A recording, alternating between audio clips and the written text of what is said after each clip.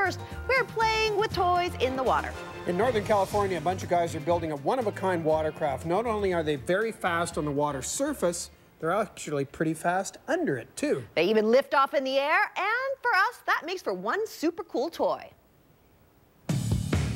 In a workshop in Redding, California, they are souping up a unique watercraft. This is our Seabreacher. It has a 260 horsepower in it at the moment. We are going to boost that up. Because today, they want to push it to extremes. We're basically just bolting on power. So we'll be putting in a bigger supercharger, the power intake, bigger fuel pumps, bigger injectors. We're running out of room. Rob Innes I don't know about this. and Dan Piazza have been making Seabreachers for 14 years, constantly improving their performance. He's the guy that makes these things look pretty. Yeah. So I got to actually try to make it right. He's got to get in there. That's why I'm wearing the pretty suit today. I'm the pretty guy. I'm the eye candy.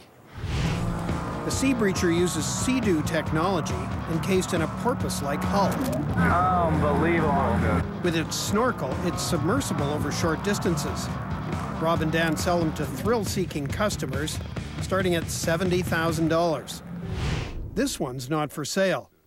It's their test model, and it's Rob's favorite toy. What we're doing here is kind of experimenting, learning a little bit about, what we achieve by putting on this extra power, but whether or not we actually give it to customers, we'll find out. Our job is to basically abuse these boats. Rob's from New Zealand. He's the daredevil of the duo. Dan's older and maybe a little wiser. I'm a little on the fence about the whole thing of putting the horsepower in this vessel right now. What's the worst that could possibly happen? You could die. More horsepower doesn't always mean more speed. All the parts have to be matched so they work together. Let's fire this puppy. Wow, man, I think we got some horsepower now. Wow. With 40 extra horsepower on board, they head for nearby Whiskeytown Lake.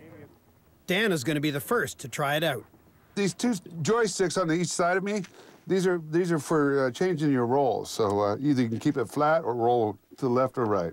In order to pitch the nose up and down, you use your toe heel, and you point your toes to go down, and then you push down with your heels to bring up the craft. Enough talk on the dock. Let's go put her in the water.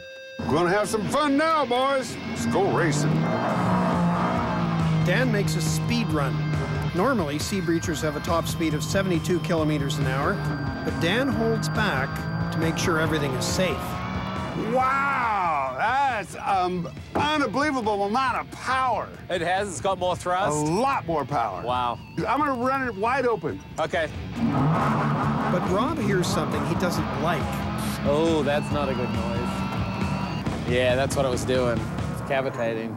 Cavitation is when air actually gets sucked into the jet unit, and the more horsepower you get, the more likely it is to happen. So it's kind of like the wheels on a car spinning out. In other words, we've got all the horsepower, but we're not getting traction. So the jet unit's just sucking air in as it takes off. That's where you can hear it go, ging, ging, ging, ging, ging, like that. It's the equivalent of spinning the tires. They're going to have to make some adjustments. See, that didn't cavitate. Dan discovers by working the throttle, he's able to minimize the problem.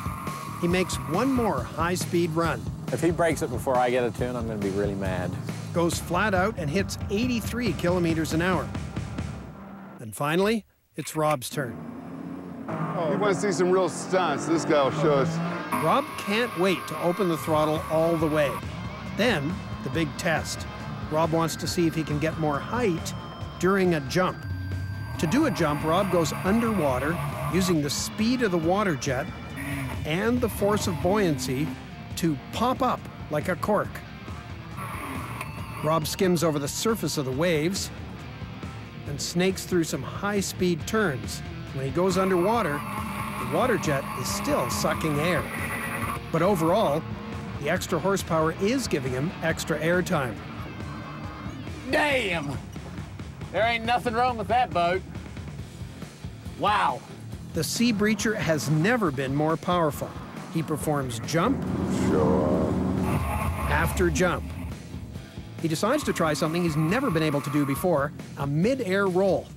He begins his run underwater. As he jumps, he tries to roll,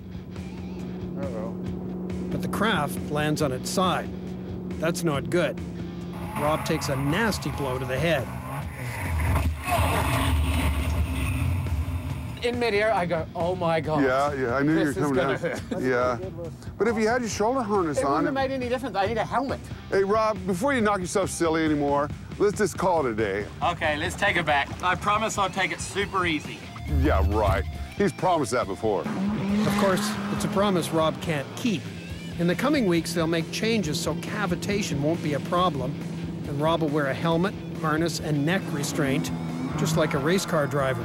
So once again, he can try to do that role. But will this souped-up Seabreacher ever be sold to a paying customer?